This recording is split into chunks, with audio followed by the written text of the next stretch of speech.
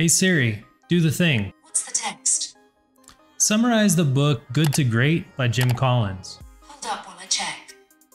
Good to Great by Jim Collins explores the factors that transform average companies into exceptional. I'm going to show you how to make Siri actually useful by connecting it to ChatGPT so you can use voice commands for all your favorite questions. Now, you only need a couple of prerequisites in order to pull this off. First is the Shortcuts app, which you can get in the Apple App Store for both your iPhone and your Mac. Next up, we need to make sure that you've got an OpenAI API key. Now, fortunately, signing up is free and easy. Go ahead and sign in using your Gmail account or a username and password. Once you've done that, navigate over to platform.openai.com/account/API keys. Now, it might ask you to enter a credit card. This is a pay-as-you-go thing. So by default, OpenAI is going to give you $5 worth of free credits.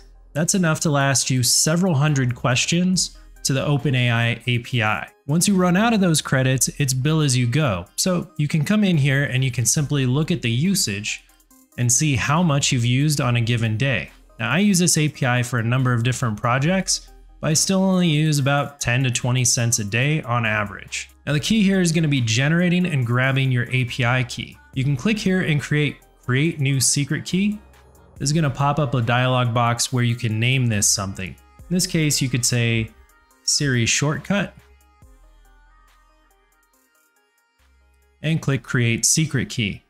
Now copy this down. They always start with SK. This is essentially like a password. Don't show this to anyone. Don't share it with anyone. Mine's going to be deleted right after this video. Once you've copied that, save it someplace so you won't forget it. As soon as you exit out of this dialog box, that key's gone and you'll never be able to see it again, even if you click on edit.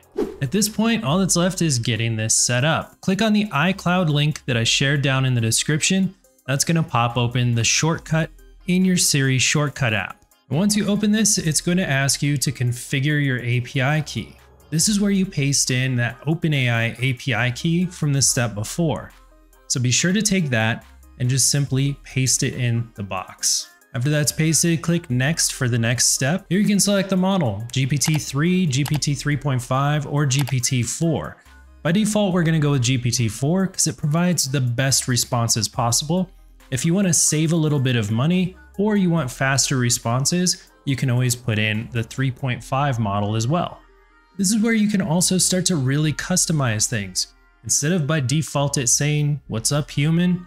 you can change by clicking on the speak and you can say, "Hello, how can I help?" instead. It's completely customizable and editable by you. You can even change the language and the voice that are used for all of the spoken dialogue.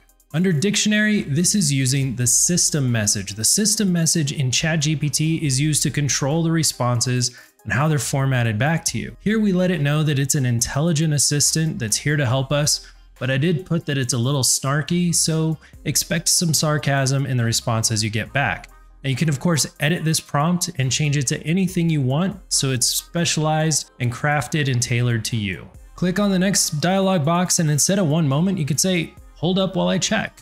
Again, each of the speak dialog boxes can be changed for the tone, the language, and even the type of person that's responding back to you. From here, all you have to do is say, "Hey Siri, do the thing," and it should pop open the box. This starts the processing. And the first time you say that, it's going to ask if you would like "do the thing" to access speech recognition.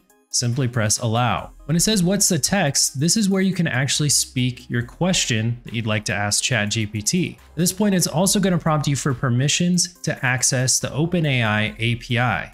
You're going to click on allow always. Now ask a question just like you would to ChatGPT. It'll come back in a few seconds with a response. And just like the regular ChatGPT, it's going to keep your conversation in a thread. So you can ask it a question, get a response back, and then refine your question or ask a follow-up up to 5 times.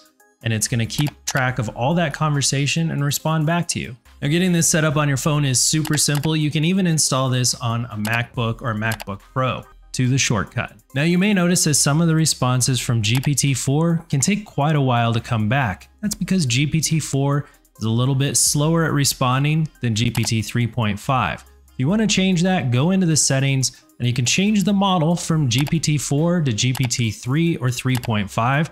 That's going to make those responses quite a bit faster, but at the expense of some accuracy. GPT-4 is by far the most accurate model, so keep that in mind when you're setting this up. Overall, what a massive productivity boost and a super easy way to get this set up and activated on your phone.